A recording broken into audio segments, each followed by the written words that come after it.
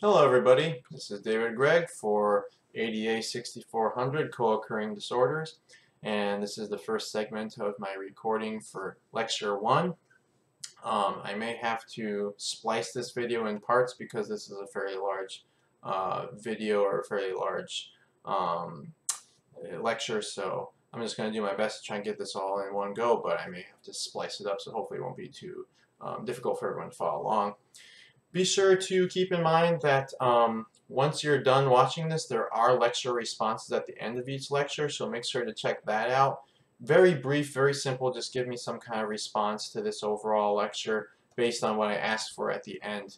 There are a couple different things I just want you to list out in reviewing what I cover here. So without further ado, let's go ahead and get into this. I'm just covering the covered readings and a couple extra details that I want to make sure that you all get from reading from your readings and as you go through this course. Before I jump into things in too much detail, I want to show the textbooks.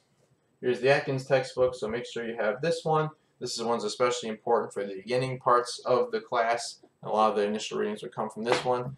And then there's this other textbook here. This is the Daly and Moss textbook.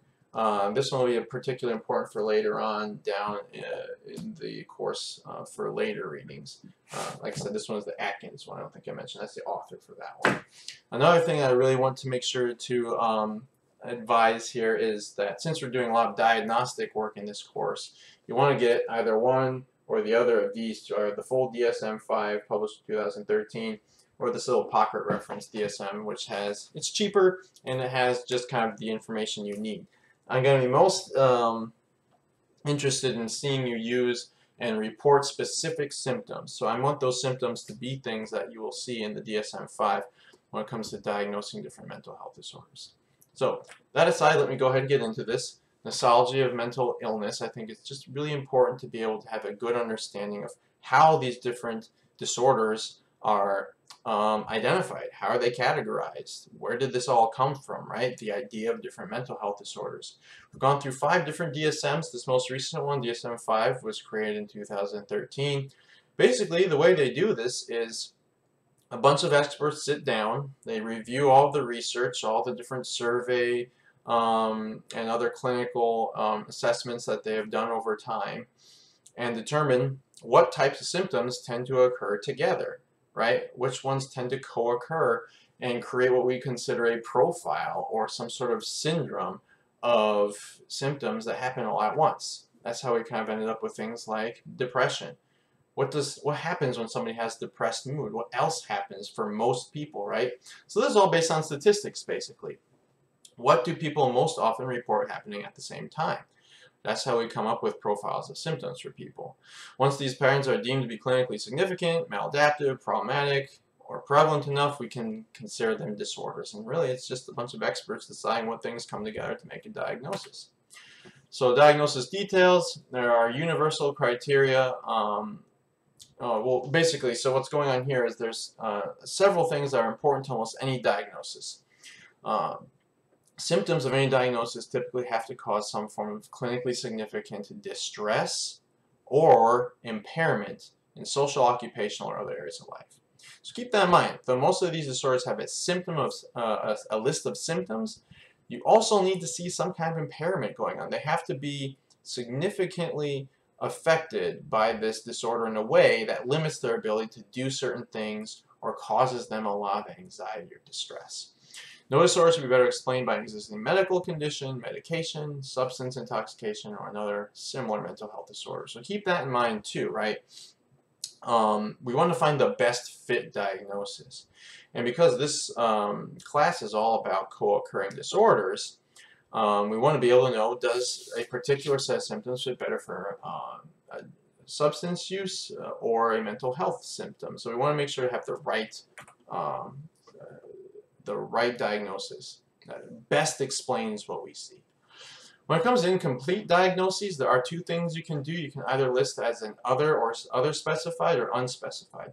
Other specified basically just means you see a pattern of symptoms here, you just don't see enough to call it a major mental health or substance use disorder. For instance, you may see symptoms of depression, but maybe the person hasn't reported those symptoms over the required duration of time to be considered depression. If you know exactly the reason why a pattern of symptoms doesn't meet a specific mental health disorder, that's when you use other specified. Just make sure to, when you use that particular diagnosis, that you explain exactly why the criteria wasn't met. An unspecified diagnosis simply means that you're not exactly sure why it doesn't meet the criteria, so you're not saying why. These can be very helpful for if you're trying to determine some kind of supplementary condition that you're not sure about, but just so you know, you can't really use these particular conditions on their own, because most insurance will not accept these as billable for services. So just keep that in mind, that you still do need some kind of actual complete diagnosis before you can use something like one of these other specified or unspecified diagnoses. Another thing very important to keep in mind is that the DSM-5 offers specifiers. Like I was saying before, most mental health conditions, people are individuals, right? We can't all just be labeled or given one label to describe a condition when we're complex, right? And one way the DSM-5 tries to really accommodate for the complexity of humans is by adding these specifiers. When you review the DSM-5, you'll see more what we mean by these specifiers. This is basically a subcluster of symptoms that you can fit alongside a primary diagnosis. For instance, you may have what one specifier is with anxious distress. So you can diagnose somebody with major depressive episode that includes anxious distress. This could be a very useful way of avoiding that whole incomplete diagnosis thing I was talking about, right? If you have a primary diagnosis, you see enough symptoms, duration, everything matches up to be depression, but you also see symptoms of anxiety that doesn't quite reach a full separate diagnosis, then you include anxious distress. The DSM will include more of the specifics behind a lot of these specifiers, what constitutes for a specifier, in the book. What's also important to keep in mind is not every disorder has all of the same specifiers available to it. So make sure to review the DSM-5 to determine what kind of specifiers you can use to supplement which specific mental health disorders. So good thing to keep in mind so that you can create a more comprehensive diagnosis. Other changes from DSM-4 to DSM-5, I kind of include this as more of a historical reference, just to keep in mind the thinking as these different disorders have evolved. One really important thing to keep in mind is that they've added gambling disorder. That wasn't in there before. They're starting to really consider behavioral disorders more now in the DSM-5 than in prior. So we're going to have to see how that plays out, right? How does the behavioral disorder fall in line with a substance use disorder? There's more that they're thinking about, like internet or pornography addiction. They may come down the road as well. They removed abuse and dependence from the DSM-5. Those used to be criteria, or those used to be disorders in the DSM-4. They don't deal with that anymore. Now it's just substance use disorder. You can also diagnose someone with intoxication or withdrawal from the substance. They've also added cannabis and caffeine withdrawal too. So they've actually over time realized, oh, I guess marijuana does have withdrawal symptoms. So now they have that as a condition you can diagnose too. Very important so that you can actually distinguish between what phase of substance use someone's in. Are they in active use? Are they actually intoxicated when you are seeing them? Or are they maybe going through the withdrawal symptoms? These are important things to keep in mind. They've removed recurrent legal problems. Now all you really need to use, and I'll show these symptoms later, which is repeated use in dangerous situations. They don't want to get legal when it comes to the diagnosis. So really, if you're thinking that you see a lot of drinking and driving, well, that's use in a dangerous situation, use or intoxication, that is. They've added the symptom craving to the substance use disorder list of symptoms, which I'm surprised wasn't in there before. Maybe it's just because they didn't feel like they had good justification for measuring or acknowledging this internal urge people experience to use. But it's in there now, and I think it's been very helpful to have it in there. Important to keep in mind are the criteria for remission. No symptoms present except for cravings. That's the basics of it. It can either be early, which is the first 3 to 12 months that you're experiencing no symptoms.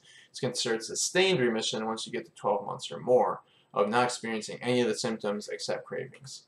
If you want to know more about the challenges of diagnoses, This is a book that I've thrown in there that I find to be very useful. Basically, this book talks about the dilemma between diagnosing everything as a mental health disorder versus giving us enough space to diagnose people so we can treat them, right? We don't want to think of everything as a disorder. Human beings go through a lot of natural, expected, and important suffering and hardships to their lives.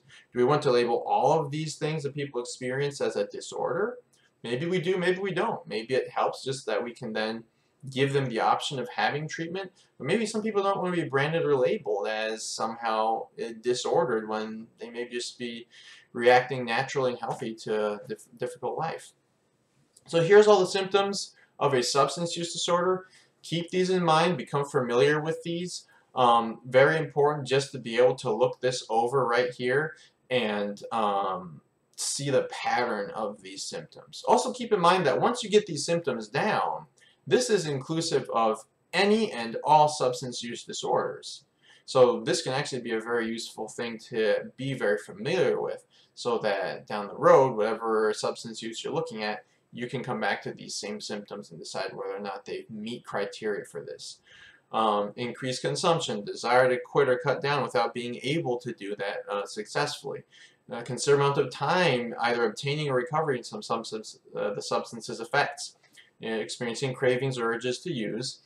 I'm not going to run through all of these specifically, but then we also at the bottom have tolerance, which is needing more of the substance to get the same effect, and withdrawals, which is basically a spectrum of symptoms that occur when you stop using a particular substance. Keep in mind that there are severity levels. Mild is 2 to 3 symptoms, moderate is 4 to 5 of these symptoms, and severe is 6 or more. There's a bit of a conundrum to this when you think about it, right? Just 2 symptoms to reach a substance use disorder? Well, is that enough, really? When you think about it, some of these symptoms are more severe than others as well. Like when you think about it, continued use despite health or emotional concerns. What if you've been drinking all your life and your liver just suddenly shut down? Well, that's pretty severe, right? Does that person stop using when they know that this drinking is causing a health problem? You're pretty sure someone has a major problem drinking if they're still drinking after their liver shuts down, right? That may be a lot more obvious than some of these others. So important to also keep your clinical hat on when you think about this. And what I mean by that is you have to also consider, is this causing significant distress or impairment to the individual? Very important to keep that in mind, and how you measure that isn't always easy, right? How do we determine if somebody is impaired in some particular aspect of their life? Is getting their driver's license taken away enough to consider somebody to be impaired somehow? We have to ask ourselves these questions because the DSM-5 doesn't really fill all that type of information in. I'm going to pause this video right now and start up on a part 2 to make sure that I'm doing these videos adequately and that it's saving on my software correctly. So we'll pick up on part 2 in a second here.